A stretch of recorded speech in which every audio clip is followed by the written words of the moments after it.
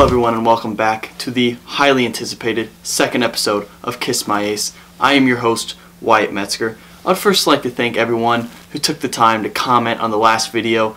I'm really happy and honestly surprised to have real fans, real people who are totally not 100% definitely bots.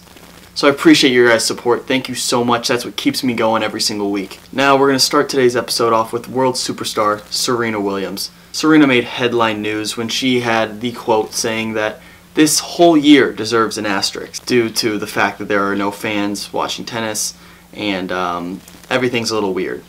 And Serena, I would like to preface this by saying you are a hero and an inspiration to all of us. I mean this with the utmost respect towards you as a human being. But we are in the midst of a global pandemic. The world literally has never seen anything like this. The entire country shut down for a long period of time. Schools across the country are moving online and the only sports we see are in bubbles. So yeah, at the bare minimum, I would say there's an asterisk at the end of 2020.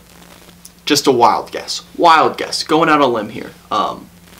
Yeah, and speaking of things that suck, love is now trending in the tennis world because there's officially a script for the Eugenie Bouchard movie thing.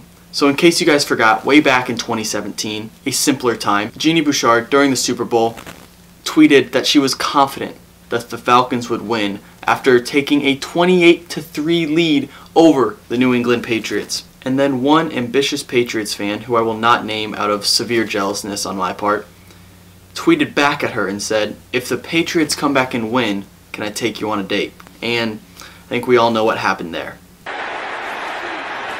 He's in! Patriots win the Super Bowl! So that whole scenario will soon be hitting the big screen because Miss Bouchard recently announced that a script has now been set and written about this whole scenario and about Twitter? I don't know. And despite the fact that none of the film has actually been filmed yet, we have received exclusive access to the first ever trailer of Tweet Drunk Love.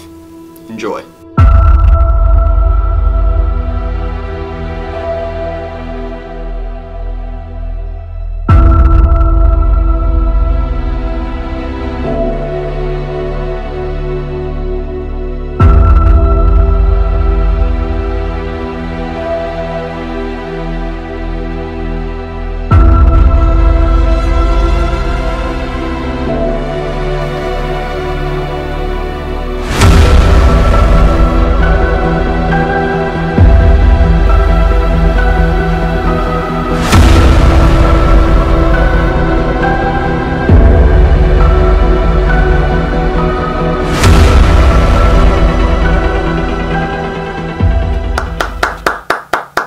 We thank the producers of Tweet Drunk Love for giving us this exclusive access. We can't thank you enough. Remember, you saw it here first on Kiss My Ace. This film will be coming to you soon in theaters. Actually, probably not. Dang, Corona sucks. It's time to move on to tennis social media. The ATP Tour Twitter feed, in an attempt to stay relevant, has made some interesting choices.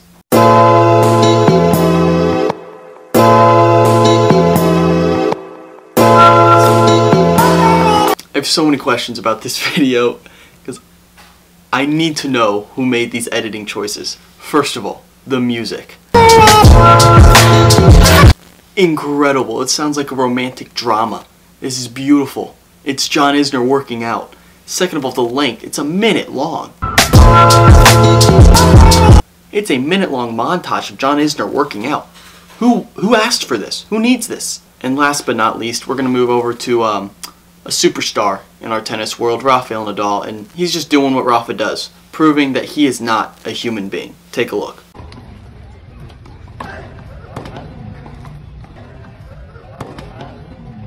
I'm now sending it over to our favorite guest star, McEnroe, for a breakdown of this fascinating clip. Hey everyone, it's me, McEnroe, your favorite co-host. I appreciate the warm welcome last week. Today I will be attempting to pick up this tennis ball in the same exact manner that Rafael Nadal did. My hero, my savior, my legend. Love you, bud.